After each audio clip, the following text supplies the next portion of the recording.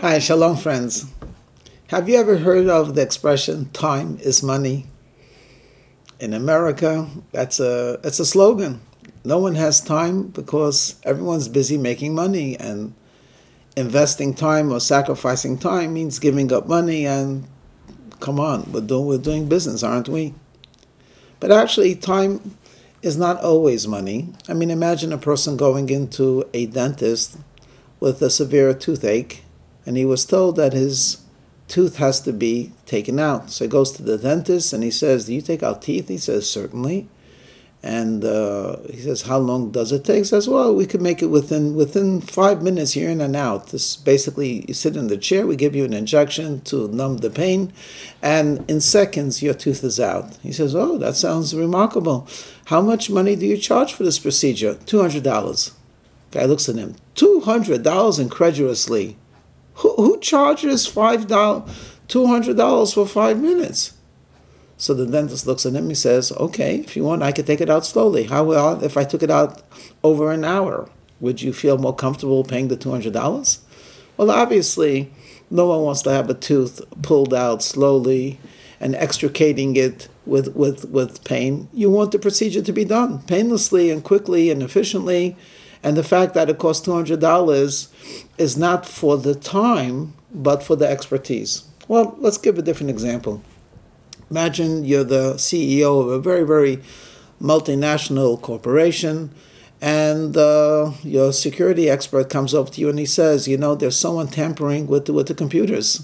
We have a firewall, we have security, we have everything, but there's stuff going on. I know things are being transferred and names are being suddenly deleted, and we have either a worm or someone is in our computer." Well, the guy freaks out. We're talking major, hundreds of millions of dollars, and who knows what could be in lawsuits. Call the best guys. He calls up Google or Alphabet and it says, "Send me your best team." 5 nerds come, security experts, computer programmers, and they're schwitzing, they're perspiring, they're there 4 or 5 days. They can't figure it out. They don't know where it's coming from and where it's going. And the CEO is getting really anxious.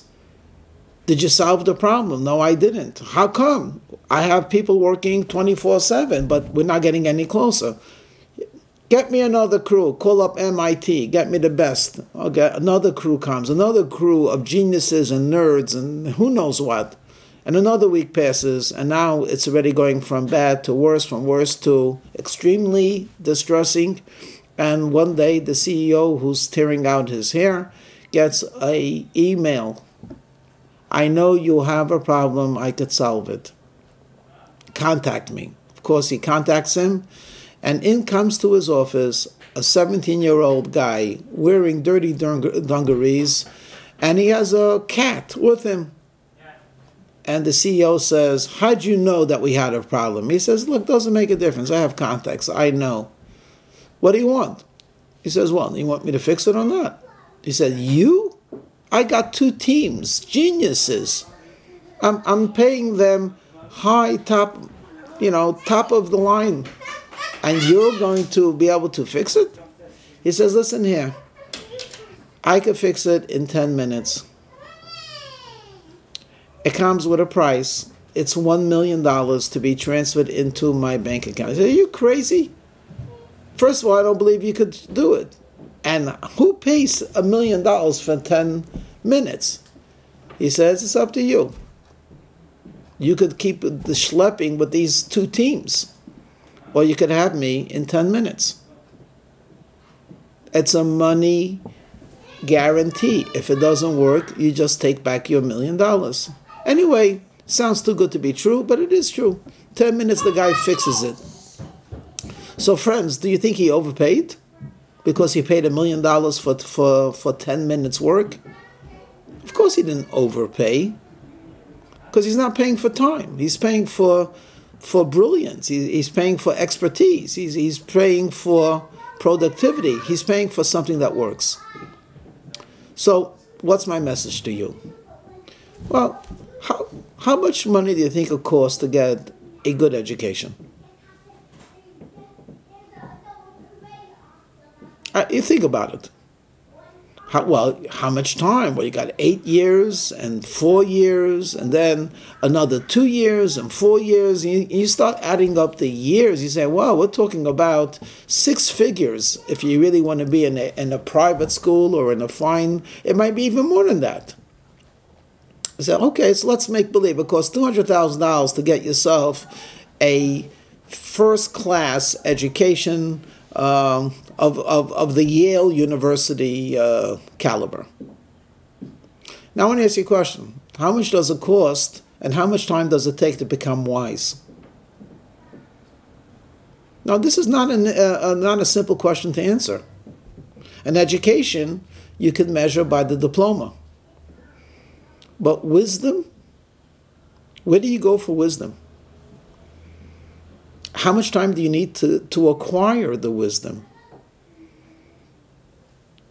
Well, I could give you an opening. You could acquire wisdom from a child, from a plumber, from a philosopher, from a housewife, from a taxi driver.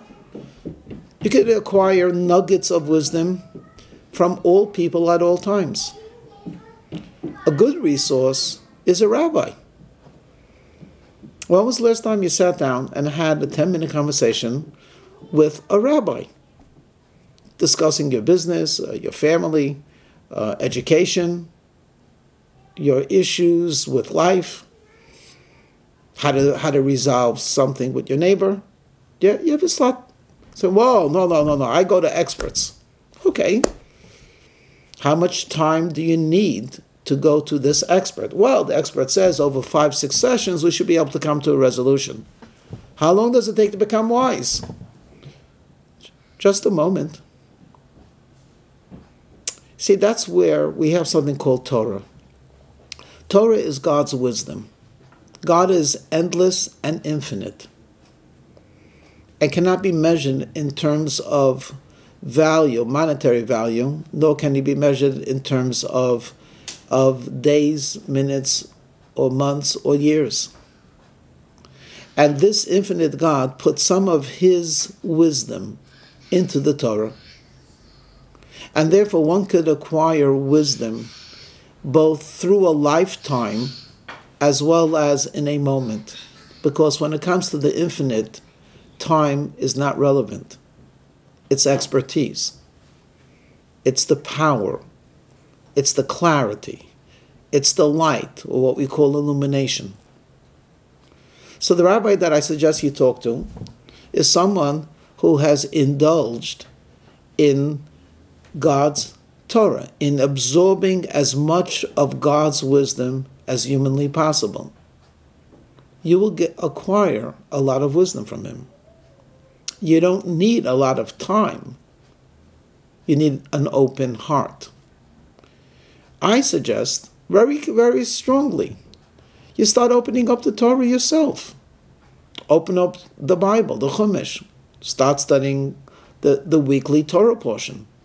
Study a little bit of the Tanya, something of Jewish mysticism. There's Jewish law.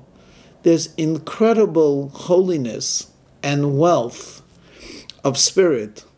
And indeed, that elusive quality called wisdom that's found and accessible before us in a book or the books called the Torah. So on your journey, may you meet the right teachers and may you find the right books. I'll just give you some pointers. Rabbis and Torah, an unbeatable combination. Shalom.